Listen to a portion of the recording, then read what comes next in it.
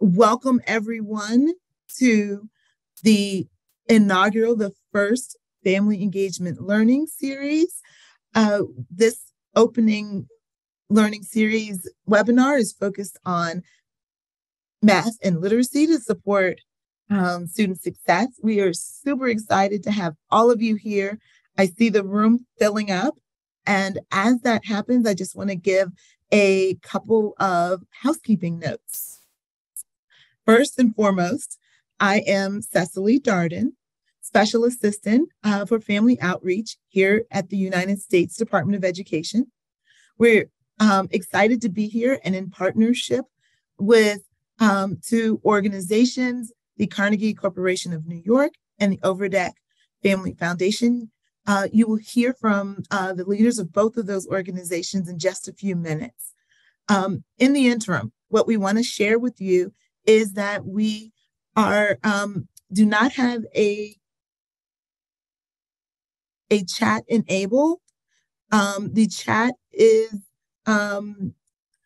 is available, however, for you to chat panelists and the hosts. So what we want to do is encourage you to chat the panelists and hosts so that we know who's here. So please drop it in so that we can know what areas of the country are represented and what organizations are represented, what states and local districts. And if we have any parents in the Zoom, we want to know that as well. The other piece that I want to make sure to highlight for us is that we are not, while we are not having the chat, we have the Q&A section open and alive. And this is really important for us because the last 15 minutes of this webinar are going to be an open Q&A with the panelists. So we encourage you as questions arise for you and during the panel discussion to enter your questions so that we can share those questions with the panelists during the Q&A. Okay, what we are doing next is moving us into, I apologize, I'm looking at, there we go. We're going to move us into a little bit about the webinar. I have a behind the scenes guru who is helping us share slides here. So Taylor, if you can share the slide deck, I appreciate it. And what we're talking about here is really what this webinar is about. The Family Engagement Learning Series. Thank you. The Family Engagement Learning Series is about family engagement to support student success. That the learning series will cover several topics. This is the first of 6 sessions. We will be meeting on the 4th Tuesday of every month. And really, the intent of this is to be able to increase awareness about the research and strategies on these key areas. As we talked about, this first one is going to be about math and literacy. Upcoming ones will be on attendance and student engagement, student and school safety, student mental health and well-being, and readiness for kindergarten, as well as college and career readiness. What we the purpose of this webinar series is really to bring together education leaders to implement family engagement strategies to help improve student success in their communities, their state, their local places. We want to lift up research. We want to lift up bright spots and share information and resources. You will get several links shared with you today through the chat as our presenters are speaking, and you will receive resources in the follow-up emails after this. What you'll hear throughout is a focus on making sure that we are inclusive around diversity, as well as tools and technology. We're going to have welcomes from our three organization leaders, one from Secretary Miguel Cardona, of the Department of Education, from Dame Louise Richardson, president of the Carnegie Corporation of New York, and from Laura Overdeck, president of the Overdeck Family Foundation. So first up is going to be a video welcome from our Secretary of Education. He is our 12th Secretary of Education and has really put this focus on partnership to achieve equity and excellence in education throughout his career. What we want to focus on is that he is leading the nation's 65 million students from pre-kindergarten to adult learners and their families. And while he started in Connecticut, he is really serving the children, educators, and families across this country. So here's a welcome from Secretary Cardona. Thank you, Cecily, for the introduction. And a special thank you to our partners at the Carnegie Corporation of New York and the Overdeck Family Foundation. You are no strangers to this work. Communities are deepening family engagement because of your partnership. To all the leaders, the practitioners, and advocates joining, I'm thrilled to help kick off this family engagement learning series. The voices of parents and families in education are vital, now more than ever. Today, we'll talk about how engaging families can support students' success, particularly in math and literacy. In upcoming sessions, we'll learn from each other about ways to use the American Rescue Plan dollars to advance this important work. We'll hear about promising practices and look at approaches that strengthen home and school partnerships. I'm excited about this work, and I'm encouraged by all of you who are committing to evidence-based and sustainable family engagement strategies. Look, when we intentionally partner with parents and families, we raise the bar for our students. Research backs this up. Students with involved parents are more likely to show up to school and stay motivated in the classroom. This can increase achievement, on-time graduation rates, and set students on a path of lifetime success. Well, I come to you as a Secretary of Education. I'm a parent first. That's the title. Papi is the title I love most. So I know there's no one more attuned to the ways their children learn best, no one more determined to see them succeed than parents. I've traveled to more than 40 states as Secretary of Education, and I've engaged with nearly 9,000 parents from Oklahoma to New York, and I've heard parents saying, we need more. We need more communication. We need more resources, more opportunities to engage. We need not just to be told our voices matter. We need our voices to actually matter. We need a seat at the table. That's why conversations like this one are so important. In just a few moments, you'll hear about proven strategies to boost math and literacy achievement in diverse communities across the country. Strategies that involve and empower, not just inform, parents. From my experience as a parent and educator, I know the foundation of any successful effort in education is built on trust, built on shared goals, and it's built on open communication.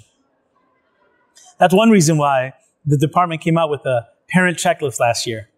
Parents should feel comfortable walking into their kids' school and asking tough questions about how their kids are supported to be successful. They should be equal partners in ensuring their kids' social, emotional, and academic needs are met. I'm encouraging everyone to check out the parent checklist on our website. Go to ed.gov, scroll down a little bit, you'll see it. Print it out, share it with your friends, share it on social. Get it out there. It's a practical tool for families. It's only one tool in our toolkit, though. Along with statewide family engagement centers, we have many resources to support families and support parents in this shared work of educating our children. We also support nearly 100 parent training and information centers, as well as community parent resource centers. These centers help parents of children with disabilities to participate effectively in their children's education. I know we have a full agenda, so I'll wrap up in the way I began, as a dad. I feel hope when my children learn something new. I despair when they're struggling. I feel excited when they embark on a new chapter. My son just started college. Look, my point is this. Parents know their children, their hopes, and their dreams. Let's push for all parents to have more access more engagement in their children's learning. Let's make sure we're listening and responding to the voices of our diverse families, including our multilingual families. Let's recognize the rich value that parents bring to our classroom communities as we enlist them as full partners in decisions that affect their kids. With family support, there's no limit to what our children can achieve. With family support, we'll raise the bar in education. Now I'd like to hand it over to one of our partners, Dame Louise Richardson, president of Carnegie Corporation of New York, a philanthropic foundation committed to advancing democracy, education, and international peace. Thank you.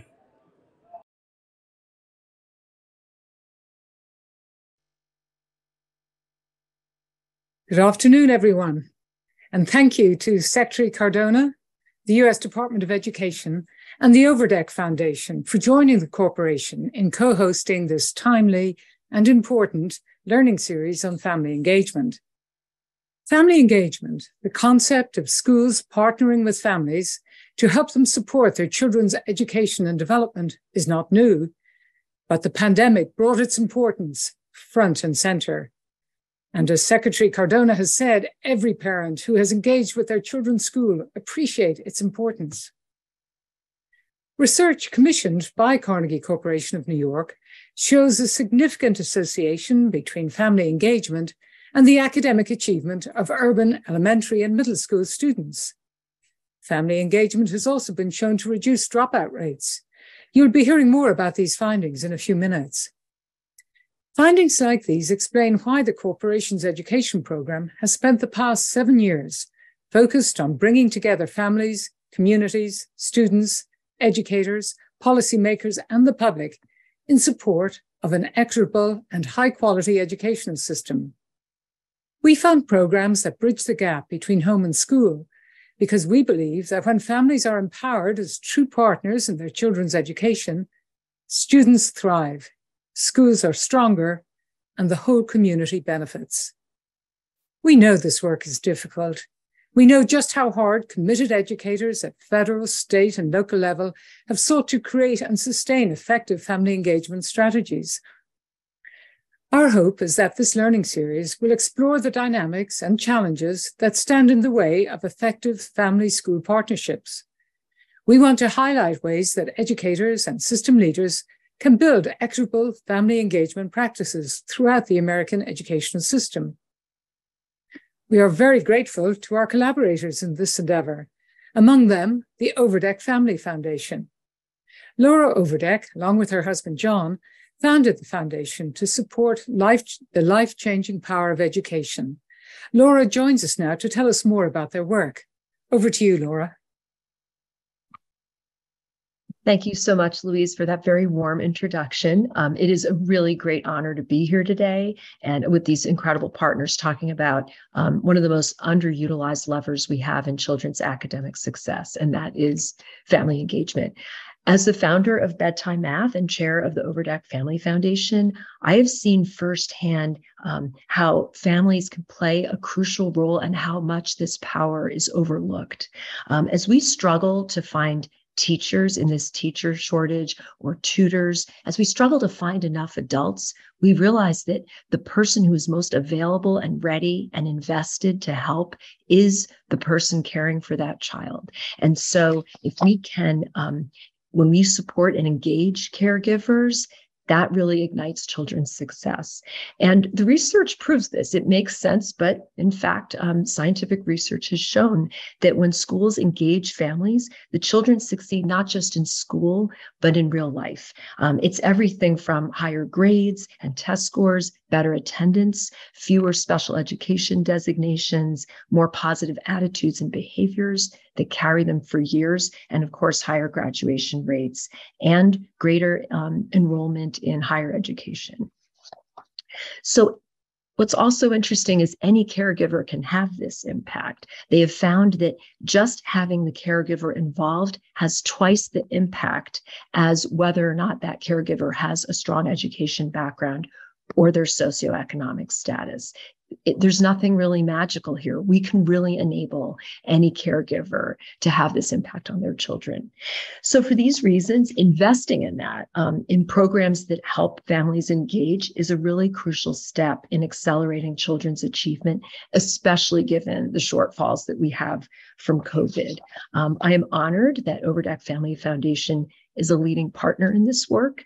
And I'm excited to help kick off this learning series, which will find and spotlight evidence-based resources that promote student success.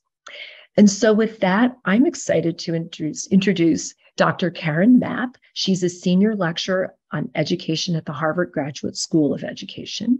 Over the past 20 years, Dr. Mapp's research and practice focus has been on the cultivation of partnerships among families, community members, and educators that support student achievement and school improvement.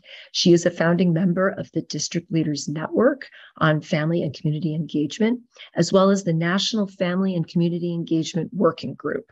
She's also a trustee of the Hyams Foundation in Boston and is also on the boards of the National Association for Family, School, and Community Engagement and the Institute for Educational Leadership. So with that, Karen, it is an honor to have you here today, and I hand it over to you. Thank you so much, Laura. I really appreciate that introduction. And so in a very quick 10 minutes, I am going to try to give you all an overview on just how important this engagement of families actually is in terms of our student success. But I'm also going to share with you some quick findings on the research about how this engagement not only helps our students, but helps all of us in this work. And so I'm going to share my screen. Hopefully the technology is going to work because we all know how that goes. So hopefully you can all see my screen. And so what I want to do is talk to you about a new bit of research that's come out from my collaborators. Ann Henderson, who many of you know, has been doing this work for many, many years. And she and I partnered on this in terms of trying to share the research with you on the power of engaging our families. And so the title of my quick 10 minutes is When We Partner, Everyone Wins. And we're fortunate enough to have published a brand new book. It came out this past year in 2022, which really is the fifth installment in the evidence series. Some of you may remember A New Wave of Evidence. And this is a book that Ann and I authored with the support, actually, of the US DOE through the CETO. Found through the folks at CETO, excuse me. And we were able to publish a book that was for practitioners and for researchers and others that summarized the research on family engagement. And that was research that was done before 2002. So what we knew is that it's been 20 years, if we can't believe it, it's been 20 years since that publication. And we thought it would be really wise to do another publication where we summarize what research had been done over the past 20 years to again show us the impact of engagement on outcomes. So we were able to select 40 studies, and the studies span right up to 2021. So what did we find out? Two big headlines from this research. And what we found was that, first of all, we know for sure, after over 50 years of research, that when we engage our families in partnership, these full, equal, and equitable partnerships between home and school, we not only see benefits for our students, we see benefits for our educators, for our families, for our schools, and our districts and communities. And we also learned, and this is sort of what else was new from this research. This research told us a lot about what are the high impact strategies when we're trying to partner with our families. And this research actually very much supports the two dual capacity building frameworks. Version 1, which many of you may remember, I was very honored to be in partnership with the US Department of Education. And we were able to, in collaboration again with CETO, publish the first dual capacity framework on family-school partnerships. And right after this was published, I actually started to ask people out in the field who were using it, what works, what doesn't work, what would you like to add? And that was when I was able to revise the framework and come up with a new one, which is version 2 of the dual capacity framework for family school partnerships. But what I am really excited about is that the research on the impact of partnerships actually feeds this dual capacity framework and is the foundation on which the framework is built. It's a research-based framework. So what we're going to be talking about today are these conditions. So what you're going to be hearing from our panelists who will be coming up is that they're going to be talking about what exactly do we need to know how to do in order to support this work. But let's talk quickly about the outcomes. And so what we know is that when we partner, these are the outcomes that we see for our families. So many of you who know me, who know that I do a lot of these presentations, I always talk about that famous commercial, Where's the Beef, right? Where Clara Peller wanted to know, what do we see if I'm going to spend my hard-earned resources on your product? What am I going to see as a return on investment? So this is the Where's the Beef for our students: higher grades and test scores, better attendance. I'm not going to read through all of them because we don't have time for that today, but I did want to highlight a couple of studies since this is our first in the series about the impact of engagement. We're talking about math today.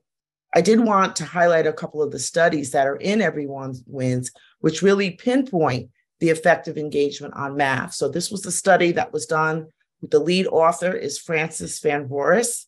They did a meta-analysis, which is basically a summary looking at a lot of the literature and a lot of the research on family engagement.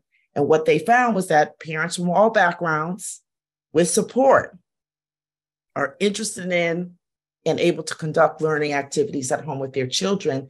And in math, they particularly saw that when families took part in targeted workshops, so these goal linked to learning workshops around math, when they engaged in those activities with their children and used math games to build their children's essential math skills, we saw improvement in math. Second study by Steve Sheldon and Sobi Young, student outcomes and parent-teacher home visits. What they found was that as the result of parent-teacher home visits as designed with fidelity, done with fidelity, they also saw increased improvement in math. So those are specific studies that really look at this engagement, this partnership on math. But just quickly, I want to let you know that we now know that this engagement isn't just good for our students, it's good for our educators. We find that when our educators engage with families, a lot of the deficit-based mindsets they have about families begin to melt away. They start to really appreciate multicultural awareness and know how to do those strategies and practices. Stronger morale. What else do we see? We see wins for our families now. So we see that our families are able to have stronger relationships with their children because they know more, because we're exchanging information with our families. They know more about how to support their children's learning. So these are some of the ways in which we see the impact of engagement on our families. Wins for schools. More positive school climates, higher morale. You know, a lot of our teachers like being in schools that have strong family engagement. And then also these schools have better reputations in the community when they're engaged with families. And then wins for our districts and our communities. You can see, again, lots of very powerful outcomes: reduced suspensions, increased graduation rates. And so I just want to emphasize that this engagement is a key ingredient to the success of our students. And so what I'd like to do now is to quickly turn this over, I believe, back to Cicely.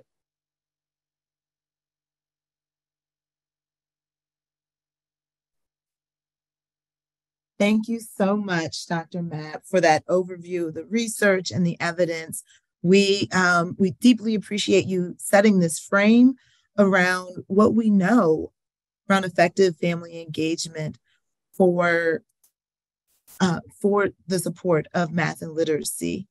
Thank you thank you, Taylor, for getting us to this introduction of our panelists. This is the important next step where we have two conversations that we're going to engage in with panelists. The first conversation is with Alejandro of Springboard Collaborative. He's their CEO and founder, and their partner, Carlin Powell of LA, the Los Angeles Unified School District. And Carlin is the administrator for elementary instruction there. Our second conversation that we're going to go right into after that is one with the co-founders of the Family Engagement Lab, Vidya Sundaram and Elisabeth O'Bryon. They're going to be in conversation with Willis Smith, who is in DeSoto Parish in Louisiana and is a coordinator for student learning, K-12, ELA, and advanced studies in summer schools. A lot of responsibilities in a relatively small district. I think that's what it looks like for us. And then we will have a conversation that brings us together with the principal, Brandon Pinkney. So thank you very much. And right now I'm going to turn this over to Alejandro. If you can please come on and start this next part of the conversation. Thank you so much. And just a quick logistical thing, Carlin joined, but she didn't use the panelist link. So if somebody can move her over, that would be fantastic. She stepped out of a board meeting in order to share with us. So I'm sure all the district leaders in attendance can empathize there. And also, if we can pull up the slide. I so appreciate that, and we're doing that on this end. Do you see her, Taylor? Fantastic. This is one of those things that when we have district partners, we know what it looks like to be in schools and in districts. Great, but I'll kick us off. I'll get us started. And if you're Awesome. able to pull up the slides, you're way ahead of me. My name is Alejandro. I'm the CEO and founder of Springboard Collaborative. Really appreciative to be here with you all today. I also appreciated that Secretary Cardona started with his family. I'm going to do the same. So if we move to the next slide, I'll share a bit about where Springboard came from and why we care so much about family engagement. Those are my parents on the left, and that's me on my mom's lap. Like so many immigrants, my parents came to the US so their kids could have better educational opportunities.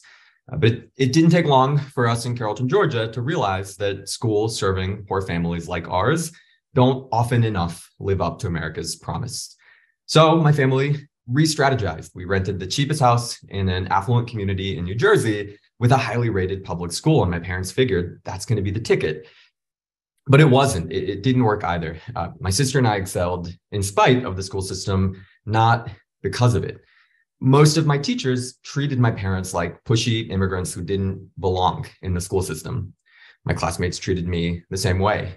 The high school guidance counselor even tried to talk me out of applying to Harvard to avoid the disappointment of rejection, even though I was the valedictorian. Later that year, she seemed disappointed to read my acceptance letter. If it weren't for my parents' tireless advocacy in the face of hurdle after hurdle after hurdle, my sister and I might have accepted the limitations others tried to impose on us. Our parents were the only adults in our lives who consistently believed in us, who saw the fullest version of our potential and helped us to realize it by setting and achieving one goal then the next. The school system never recognized the value in my family. They couldn't even see it.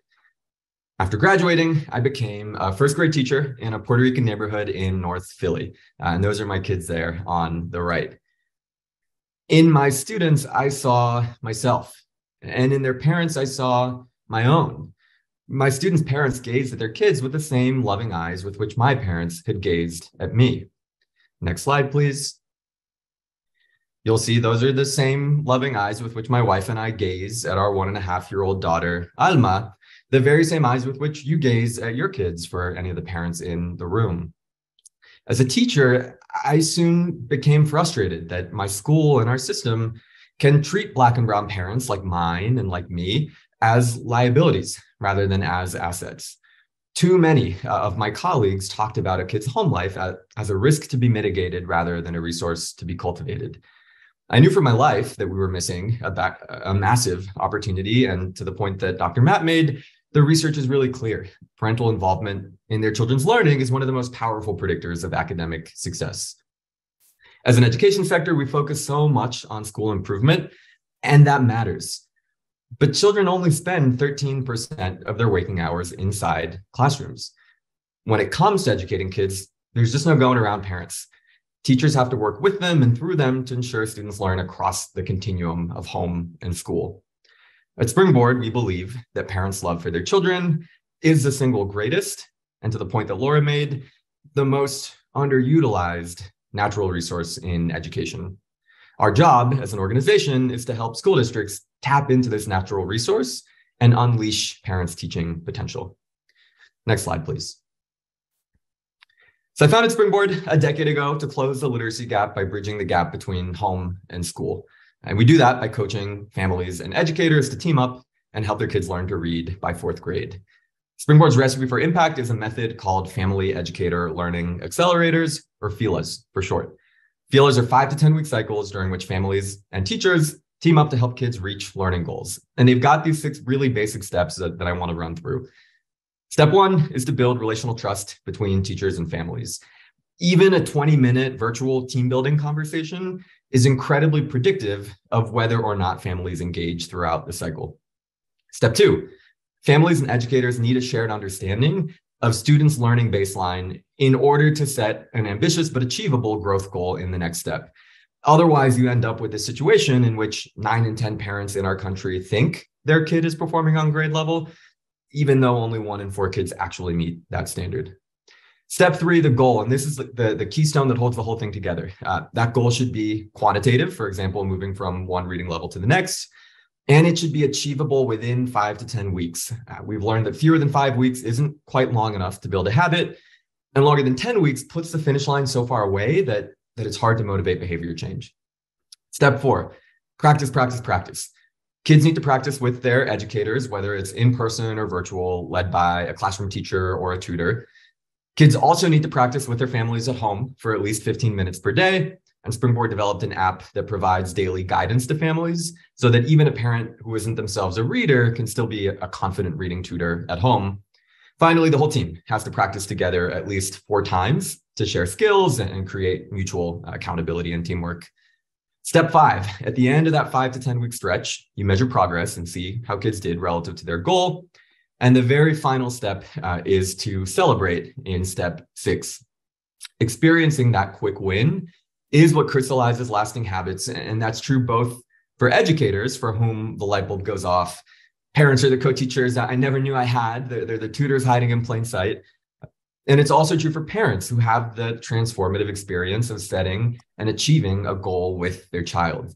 For families that don't have that experience often enough, that can be really powerful and lead to a virtuous cycle and an upward spiral. Those small wins lead to big wins down the road. Districts should implement FELAs 3 times a year, a 5-week cycle during the summer to prevent regression, a 10-week cycle in the fall once teachers have identified who are the kids that most need a boost, and then a 10-week cycle in the spring to sprint through the finish of the school year. Next slide, please. So proof is in the pudding. When teachers and parents work together, student learning dramatically accelerates. Springboard partners with over 60 Title I school districts across the country, supporting over 25,000 struggling readers. Our weekly family workshops average 88% attendance. For every hour that a teacher leads a workshop, parents deliver 25 hours of one-on-one support at home. And that's the secret sauce. That's what creates so much leverage on the teacher's time and effort, which is so critical when teacher capacity is really constrained. The way I see it, there's no more cost-effective or culturally responsive way to scale up tutoring than in partnership with families. Last year, Springboard participants averaged 2.3 to 9.5 months of reading growth across all essential early literacy skills in just 5 to 10 weeks. To put that growth into context, a study from McKinsey had estimated that marginalized kids ended the 2020-21 school year 6 months behind in reading. Last year, 60% of program participants ended the school year reading on or above grade level, compared with just 24% meeting that standard nationally. Moreover, families and teachers build long-lasting habits. Even 6 months after AFELA ends, parents are still coaching their kids in reading for 19 more minutes per day than before the intervention. And 86% of families are still using the instructional strategies they picked up in the workshops. This is a huge amount of instructional time that would be difficult and frankly expensive to replicate through teachers or tutors. Only when parents and teachers work together can school communities unlock their true potential. Next slide, please. We'll take a look at LAUSD. So I'm joined today by Carlin. Hopefully we've been able to get her into the room. We started this partnership with LAUSD small with 500 kids in local district East, and we've grown quickly ever since. Last year, LAUSD renewed our partnership with a 3-year agreement that could reach 20,000 learners, which we're so thrilled and grateful about. I'm going to brag about LAUSD's outcomes before handing the mic to Carlin to share more about her experience and just more broadly how LAUSD thinks about the intersection of family engagement and elementary instruction, which is the work that she leads. During the last school year, across all grade levels, program participants in LAUSD averaged 4.2 months of growth in phonological awareness, say that 5 times fast, 3.6 in decoding, and 3.8 in oral reading fluency in just 8 weeks of programming. And 99% of their kids increased reading proficiency over the course of the program. On this slide, you'll see results from last summer, and those are broken out by grade level. Bear with me, it's a little complicated, but the light blue bar shows students' reading levels going into programming. Those vertical green lines show grade level expectations, so where we're hoping kids will be. And the dark blue bars show how much reading progress kids made during that 5-week program. Third graders, for example, made 4.1 months of reading growth last summer. As you can see, we closed the gap to grade level expectations by anywhere from a third to more than half in just those 5 weeks.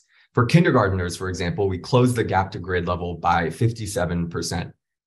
As a former first grade teacher, that makes my heart beat out of my chest.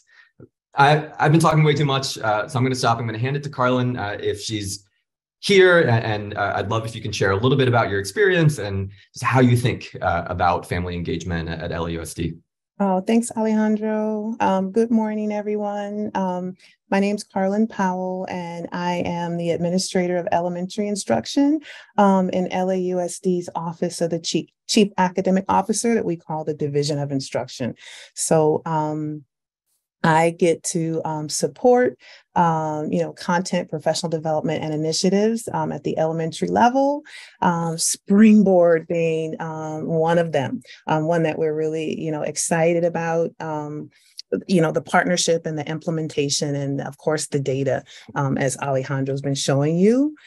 So our district, we are really moving in terms of literacy to the science of reading, to evidence-based practices that support literacy. We have an initiative called Primary Promise, which looks to get our students to proficiency, to close that gap, by 3rd grade.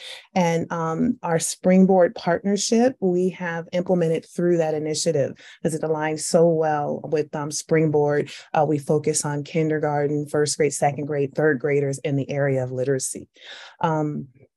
Alejandro talked about the wonderful data. I'll talk about, parent engagement. So, we know that, it takes a village, right? It takes that partnership and collaboration between home and school to really improve outcomes for our youngsters.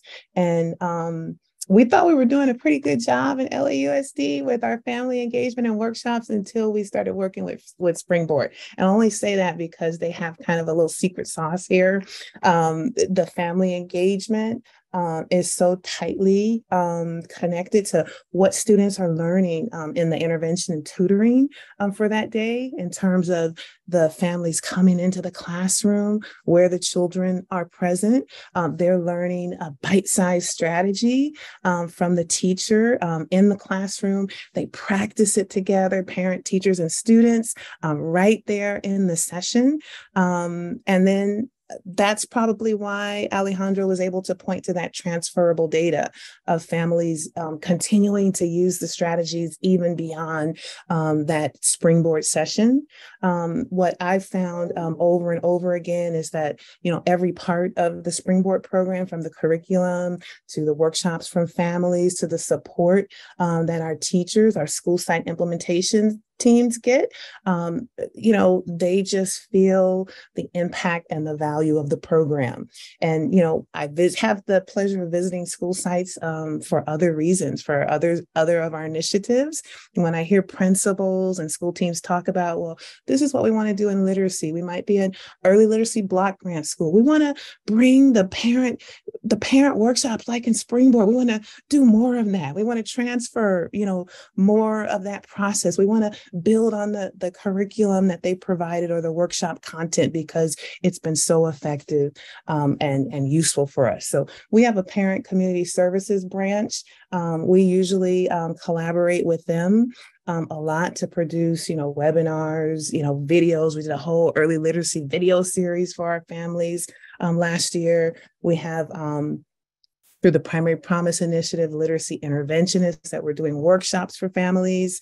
But what we've learned from Springboard is to really be focused and to really, have that bite-sized chunk, that strategy directly connected to what the students are learning, and then to bring the families inside in the classroom with the students to practice. So we plan to borrow and scale up. But in terms of, our time working with Springboard, we found that, anything you do that's new, it's a lift. So, in the first year, it was a lift for us. And we were learning, the program. There are, different positions that support the program. There's a whole curriculum, that Springboard has developed, teacher curriculum, also the family engagement pieces. But over and over, I had schools tell me, it took us a lot of work to get started, but we love it, right? We have something called data dig meetings. So our most priority schools, they meet 3-4 times a year with our superintendent, and they go over, the growth in their literacy data or their math data over and over again.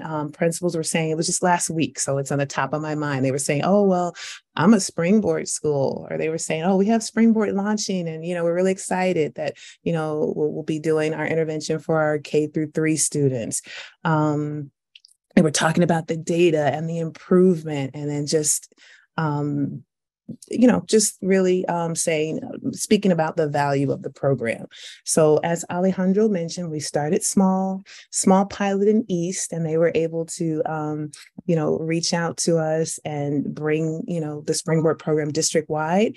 And we're pleased that year after year now, we have more and more schools. So I think we're at our biggest launch, yet this year, and we just hope to do more and expand more. But really, when we look at the data from students pre and post Springboard, we see all of that growth. And then there's the anecdotal information, the messages from families, I get pictures from, school site teams from their end of session celebrations and just thanks, for the program. So for us, we have a lot of learning from Springboard that we're going to scale up, in the district. Thank you so much for joining, Carlin, on such a busy day. And Cecily, I'll hand it back to you because I know you're running a tight ship on the schedule.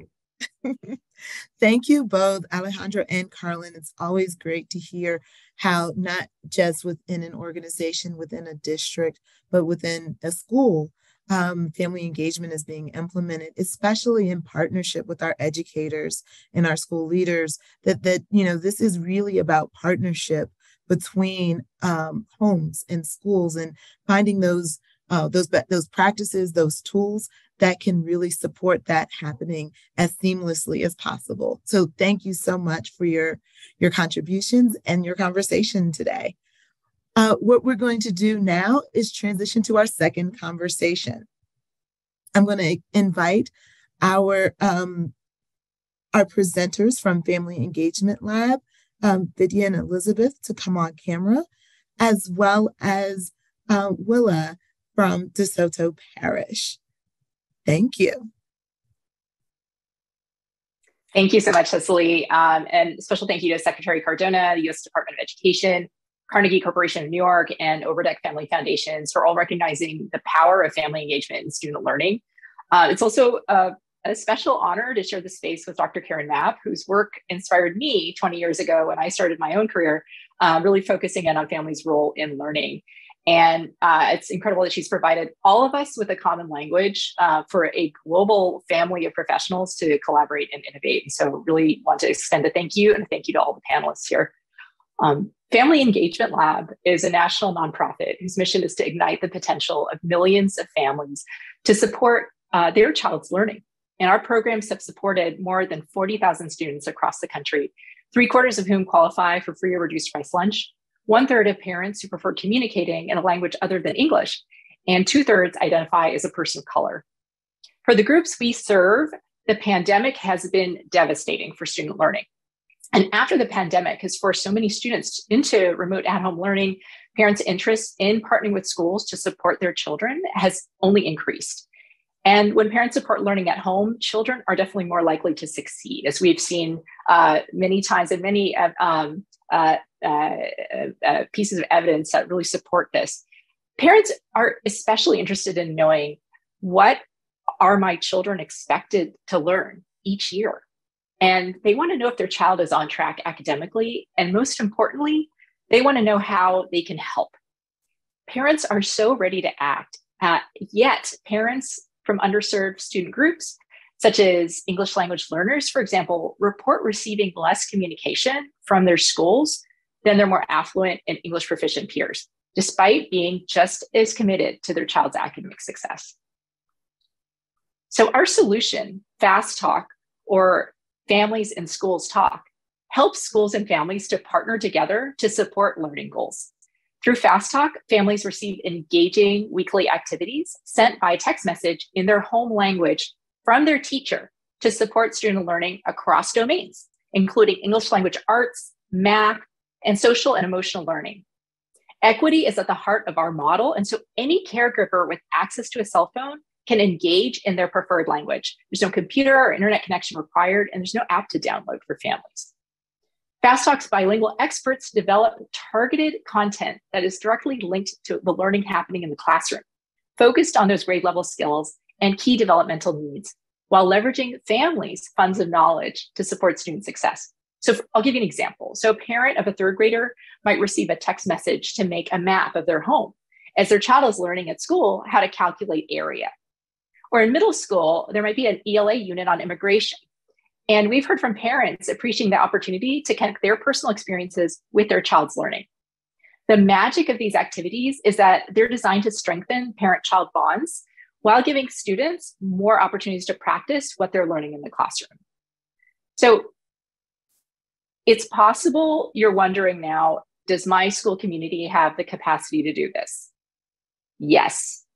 Through Fast Talk, we make it possible for busy teachers and administrators who may not yet have the organizational capacities to link family engagement to learning. So we build and foster relationships across teaching and learning and family and community engagement while supporting teachers and work with your existing curriculum.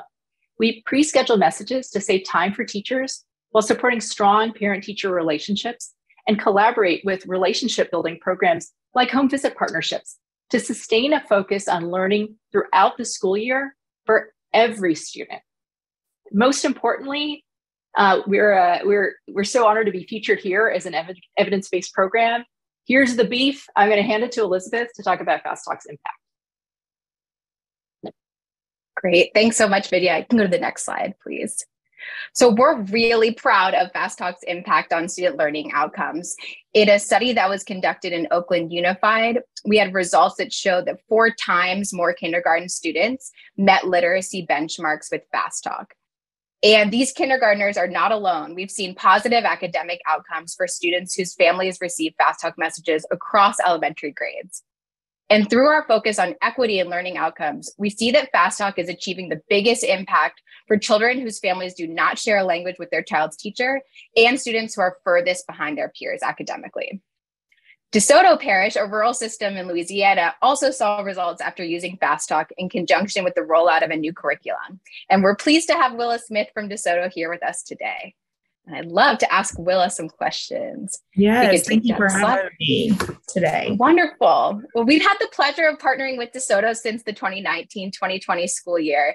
And currently, students' families in pre-K through 8th grade are receiving weekly Fast Talk messages with information about what their children are learning in class and how to help at home. And a few months ago, I had the opportunity to visit a number of the schools we work with in DeSoto Parish, and it was so wonderful to meet students and teachers and school leaders to learn more about the school communities. And Willa, we'd love it. Can you share more about DeSoto Parish and a little bit about what the culture is like around family school partnership? Absolutely. So we're a small district in Northwest Louisiana. We have about 10 schools and around 5,000 students. 100% of our students receive free and reduced lunch. And we have varying populations whenever it comes to special education, English language learners, and low socioeconomic status situations. So economically disadvantaged students.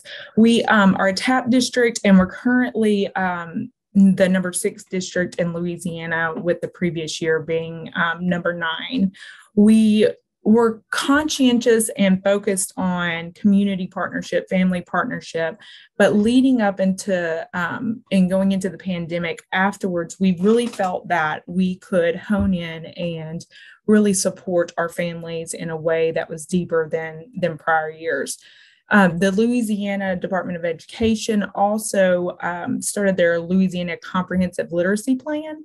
And so one of the 4 pillars there was student and family engagement. And so we wanted to bring that community piece in. So our position is to serve our community, our family, and our students. And Fast Talk opened this opportunity to kind of dig further into this for DeSoto Parish.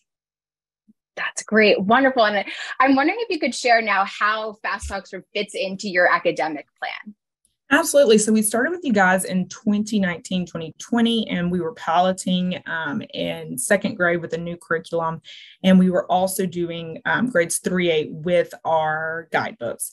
So we started with this curriculum-based messaging, and we found that while students and parents and teachers needed this social emotional support after the pandemic, they were also needing a curriculum and content-based support.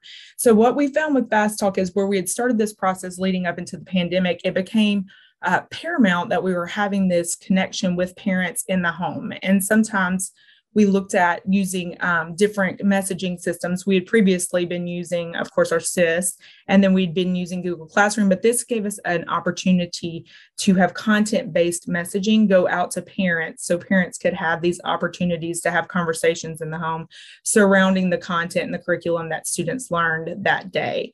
So that was a really powerful piece where parents may not have had the tools or the resources to go beyond where they currently were. They were having questions that were formatted around the content and the English, the ELA units that they were studying in school. We now do this through grades pre-K through 8, and it has been very successful with helping us to be content focused and to return to our pre-pandemic success that we had and increase our scores and our student support and parent support across the district.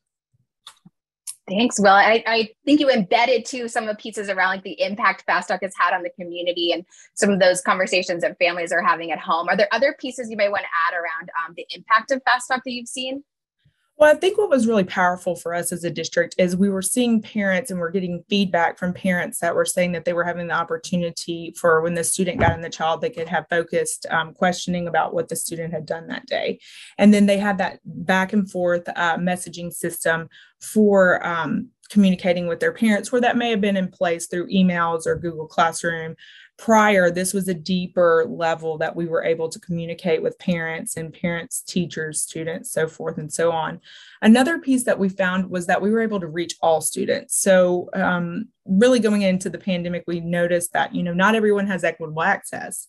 So in some areas that we had students that did not have maybe internet capacity or things of that nature. And this was a messaging system that all teachers could communicate through, because 99% of the time we were having a parent with a phone or a messaging system of some sort. So that was something that was really beneficial to our community and gave us a way and an avenue to communicate with parents and students about the content that was being learned in those classrooms during that time.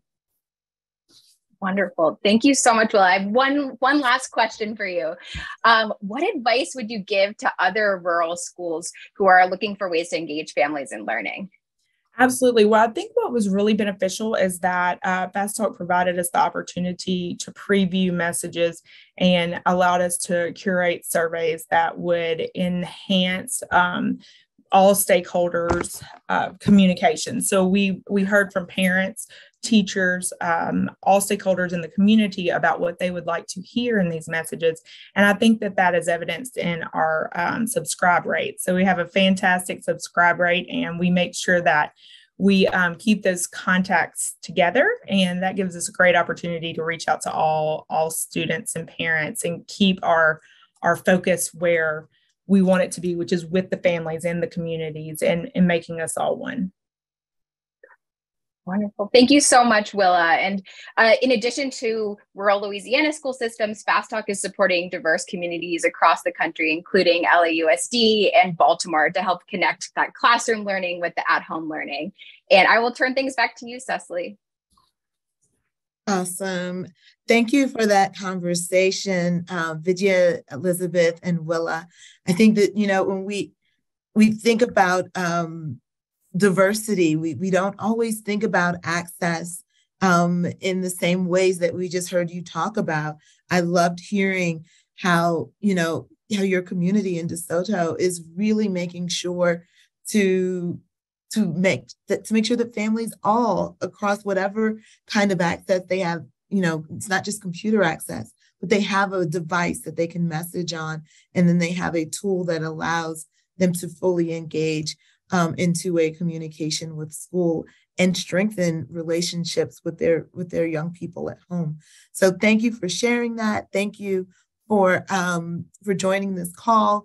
While Elisabeth did kind of hint at our Baltimore connection, our principal from Baltimore City Public Schools is not available for this call, but we'll make sure that we hear from Principal Pinckney at another time, as well as we had a couple of questions about what to expect.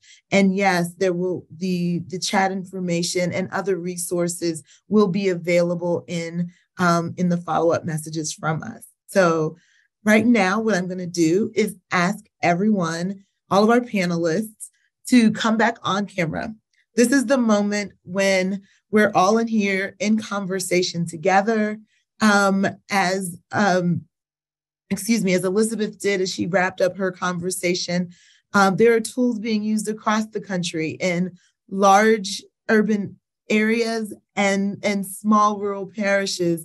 And what we want to talk about now is how are we deeply engaging with families in order to support math and literacy. I'm going to turn this over to Karen Mapp so that she can facilitate this conversation with our panelists. So thank you. Thanks again. And so I'm very excited that we're going to have a little bit of time to get our panelists to chat a bit. And so I want to start us off first by thanking all of you, because I know everybody has busy schedules. And so the first question I want to put out there is that, this particular, the first in the series that the USDOE is doing in collaboration with our partners. And so I also want to thank them as well. But I want to ask the panel, this esteemed panel, could you talk a little bit more about, since this is about math, could you talk a little bit more about how you're equipping, empowering families to better support their children in math specifically. Anybody want to take that one on? I could start there. Thank you, Dr. Mapp. So one thing that we're doing at Family Engagement Lab is continuing to grow our content library with fast talk messages that support high quality instructional materials in math. So getting those messages out via text or the easy ways that families can embed that mathematical learning into their everyday interactions. And I think another piece that's so important when we think about math and literacy really is helping families feel successful about their role in supporting those different academic outcomes. And I think something too we think about, especially with math, is like modeling that positivity towards math. There can be anxiety when we think about new ways of learning math, but how do we help families be really successful around that? And, you know, we want to really connect families with children's whole educational experiences. So that means across those domains, those subject areas. And so that's something that's really important for us at Fast Talk, is how do we put that really high quality information into families' hands across those domains? Thanks, Elizabeth. Anybody else want to weigh in on that one? I can chime in briefly. And Carlin, I saw you come off mute, so I'll hand it to you as well. So Springboard's programming focuses on early literacy, but our method can be applied to any subject area or grade level. Our method for family engagement is goal setting, plain and simple. Build a relationship, set a goal, do a lot of practice, measure progress, rinse, repeat. There's nothing about that's unique to literacy, and we think that it can move the needle on student outcomes in all kinds of ways. Carlin, what would you add? Well, I would just add that much like we're doing for literacy, we are kind of, as was mentioned by Elizabeth, doing workshops, helping families understand, right, how we're supporting math strategy, how it's not about, always the right answer, but it's being able to talk through the problem, apply a strategy. We're a big cognitively guided instruction, CGI, in math district. So sometimes we have, sessions for families about doing math at home, counting collections, counting things in the house, right? Looking at images and seeing the math there. So it's, making those real world connections to math and, making them feel comfortable. It's okay. Your child may not be doing math the way you learned it, but that's okay, right? It's about them, sharing their thinking, using their strategies and, being confident and seeing themselves as mathematicians. But then, of course, bite-sized chunks, things that families can practice at home are also helpful. And then we have an array of digital tools that support math. So we often, share the digital tool with families and how the students are doing personalized practice that way, and just encouraging them to get on and practice is a way to help in math. One of the things that I want to lift up here that I hope that our participants today are hearing is that, number one of the things that we talk about in the framework in terms of best practice and high impact strategies is that we need to link our family engagement practices with learning. Families want to be engaged with us in partnership over their children's learning. And so when we keep them out of that, as Alejandro said, it's the secret sauce to making sure that we hit our goals. And so that's number one. And number two, I want to lift up the fact that, Alejandro, you told a very powerful story about you and your families and sort of these low expectations that unfortunately we still deal with, those mindsets, right? Those deficit-based mindsets. And what I think is powerful about starting off a conversation about math, right, is because for a lot of people, one of the things that we sometimes hear is, our families, this is going to be too hard for them, right? So you all have dispelled that myth. And I really, really appreciate that. So let's talk a little bit more about, family engagement is not a new concept. Although we still have to keep beating the drum to get people to understand that it is an essential ingredient to the success of our students in our schools. But we still are battling a little bit to try to get people to accept this and realize it. So could one of you talk a little bit about sort of what have been some of the traditional barriers? I think the mindsets is one, right? But what have been some of the traditional barriers to make the kind of good practice that we're talking about today so difficult?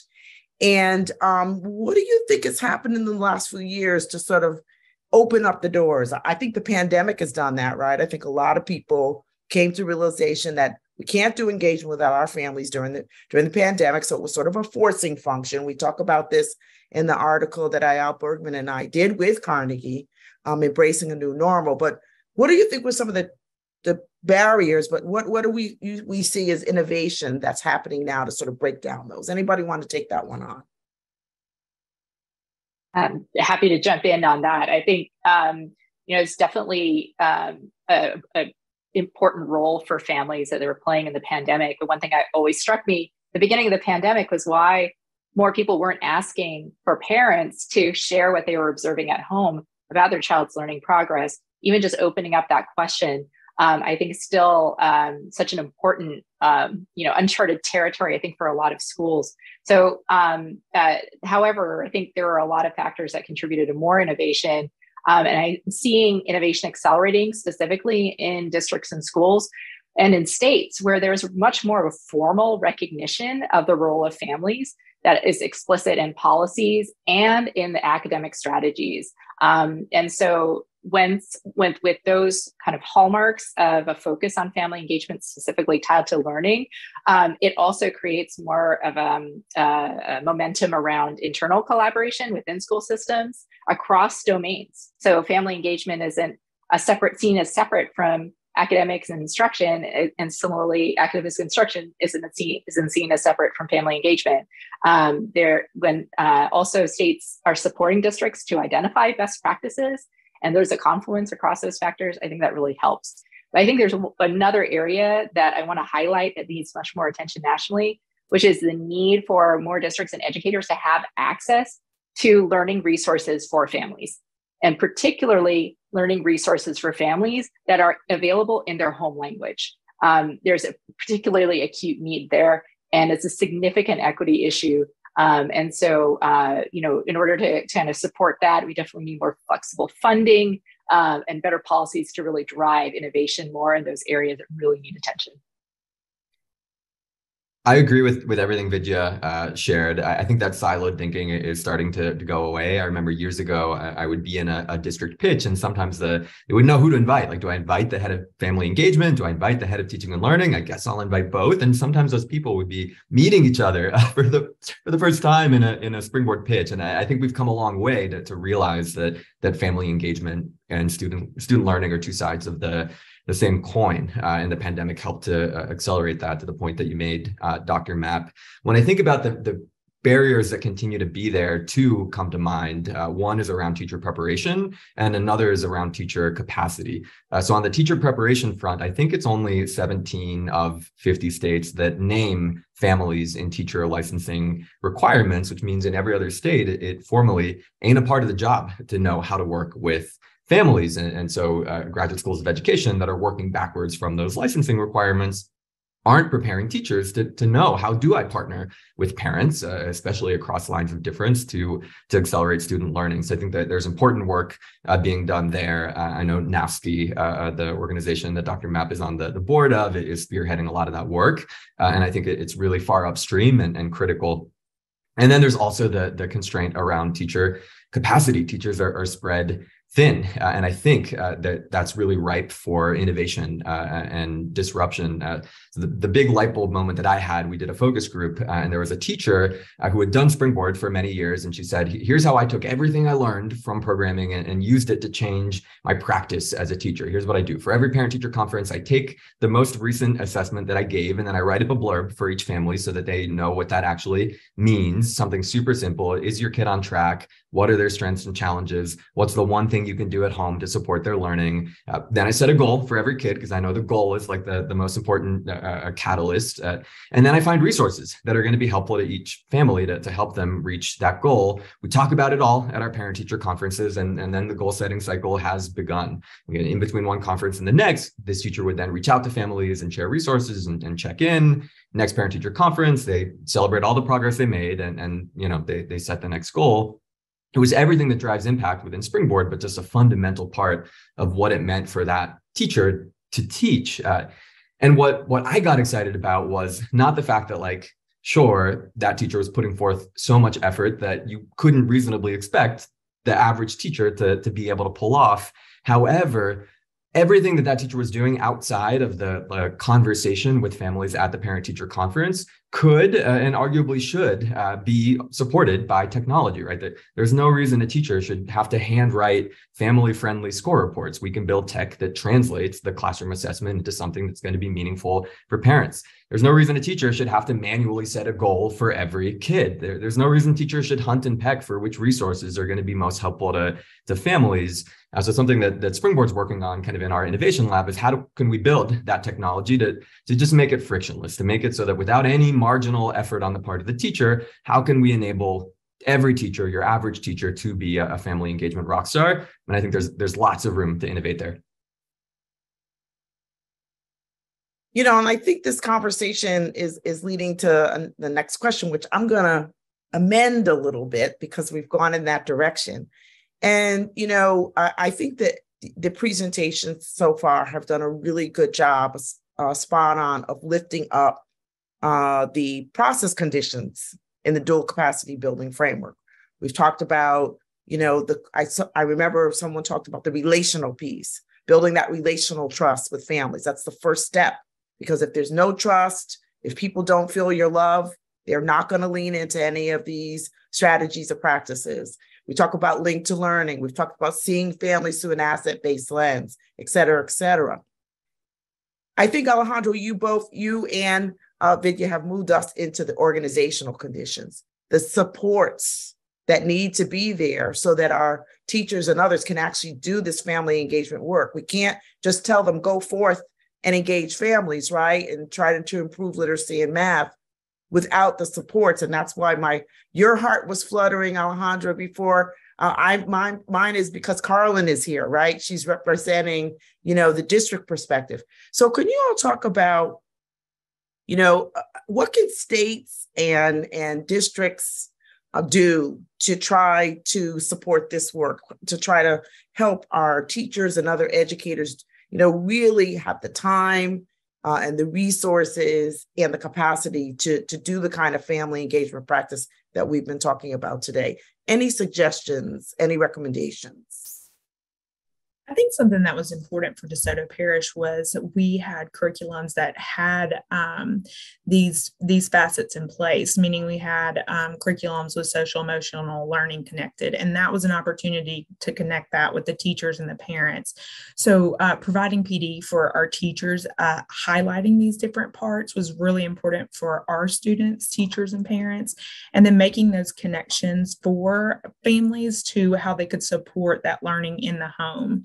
Coming from an educator perspective, you don't always think, or you're not always in the shoes of a parent who might not have had all the opportunities surrounding education. So really surveying our communities for what they needed and what they wanted and how we could support them, and creating focus groups benefited DeSoto Parish. And we saw a rise following the pandemic. Our 3rd to 4th grade cohort in ELA grew 18.9 points. And that was somewhere that we focused a lot of instruction around curriculum and parent support. And that was really powerful for our students, teachers, our parents, and our community.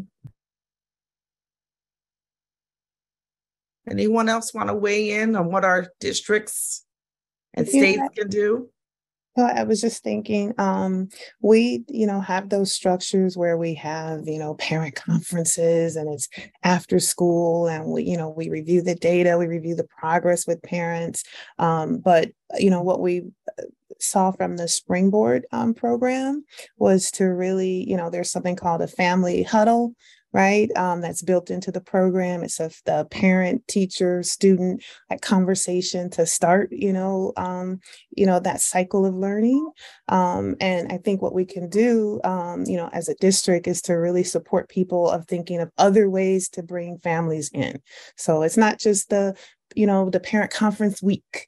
it's not just the workshop, but some of the power in, the Springboard family engagement model is that, families come into the classroom, into the learning time. And so maybe we can make, permission, right, and space and time for that to happen. And then even teachers have time to plan, for those conversations with families. And I think, that's where also we can, provide that planning time in addition to the training, right? Letting everybody know that this is so valuable and important, and we make space for this during the instructional time. Right. That's moving us into that co-creation space.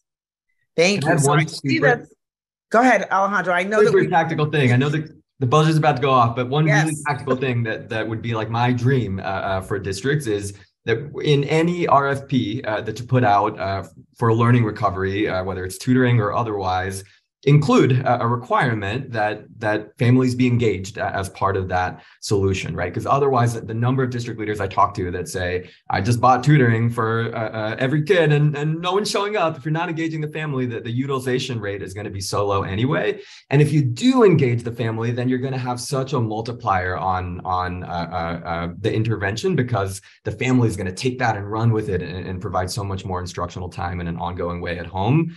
So RFPs, I think, are such a critical lever to ensure that people come to districts with solutions that don't leave the family behind.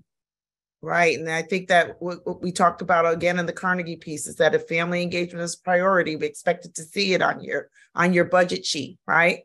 So Cecilia, Cicely, I know I keep messing up your name today. I apologize. It's totally fine. Whenever I have too many C's and L's, I always unfortunately get them messed up. But we're going to turn it over to you to direct us with the Q&A period. Awesome. So everyone, all of my panelists, if you all can please stay on camera. We have a great number of questions in here. I'm going to try to consolidate these down to 3. And if we can hopefully get answers to these 3, that would be amazing. The first one is really about how your family engagement practices and approaches are targeting specific student populations. We have questions in here about reaching English language learner families or families that don't speak English at home. We have questions in here about families of different racial, ethnic backgrounds, socioeconomic backgrounds, and a few about families with students with disabilities. So if you can address maybe 1 or 2 of a special population group, a targeted population group, and how you've addressed family engagement to support student success there, that would be amazing. I'd love to share a story that yielded a very surprising insight for the district partner we were working with. This is Oakland Unified School District, and Elisabeth and I had began our work as a pilot in schools that had the lowest kindergarten literacy scores out of the district. So 11 classrooms where we began our pilot. And we also began to look at, how we can provide information for a particular group of families that was reaching a very large percentage of the population there. So these are families who had immigrated from Mexico and Guatemala, who spoke Mapp, and had very limited literacy rates within this group. So speaking both about a language that is often not reflected or represented in written materials, but also, where the literacy rates were quite low. When we looked at, an experimental analysis, quasi-experimental analysis of a particular student group whose parents spoke Mapp at home, that was a group that had the highest growth in literacy outcomes out of all of the students in the study. What was so surprising about it was because they were receiving text messages in Spanish. And what we found, and then we ran a focus group and tried to understand what was happening. And the parents said, we know we found somebody to help us translate this and learn and to so that because I was getting something and my spouse reads Spanish or friends spoke Spanish. I found somebody to help me and I helped my child. So the resourcefulness of parents, you cannot discount. If you make an effort, they will come meet you where they are as well, where you are, where they are. And it's just, even just that effort made such an outsized impact for those students. So I think it's a really powerful story to not have a limited mindset about parents themselves, but to make an effort, try, do what you can, do your best, and you'll be surprised. And you can come up with solutions together once you make those steps. I'll piggyback off that because I think there's a powerful takeaway here. We did an external study, and it also found that the kids who were furthest behind grade level were the ones who made the most progress. And the takeaway to me is that sometimes the people of which we expect the least are the ones who are gonna make the most progress and are ready, willing, and able to prove us wrong. So I think it's a way to check our expectations. Somebody raised the question of children with learning differences. About a third of the kids within our programming have an identified learning distance and difference, and many more have needs that have not yet been identified. Our perspective is that every kid deserves an individualized education plan, and as part of our programming, we create an individualized goal and learning plan for each kid and family, and that I think is something that we can embrace for every kid, especially those kids that do have an identified learning difference. Thank you. I'm going to move us on to the next question. And that is really one that is specific to high school. I think what we hear a lot about is improvements or efforts to really target parents of younger children. We know that that engagement often falls off with older children. And we had several questions about high schoolers.